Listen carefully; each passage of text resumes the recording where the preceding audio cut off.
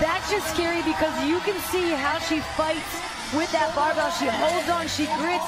She doesn't need to be taught how to dig in, how to go into competition mode. She just needs the experience here of just knowing what this is all about, and next year's going to be even scarier. She is really showing, as a rookie, her capabilities this early on in the games. Just 4 reps for Sara Sigmundsdottir, and she's not letting go of that barbell. 2 to go. 1 for Sara Sigmundsdottir. And there's a new Icelandic CrossFit queen here at the games, and it's Sara Sigmundsdottir. She will be your overall leader after 2 days of the 2015 Reebok CrossFit Games.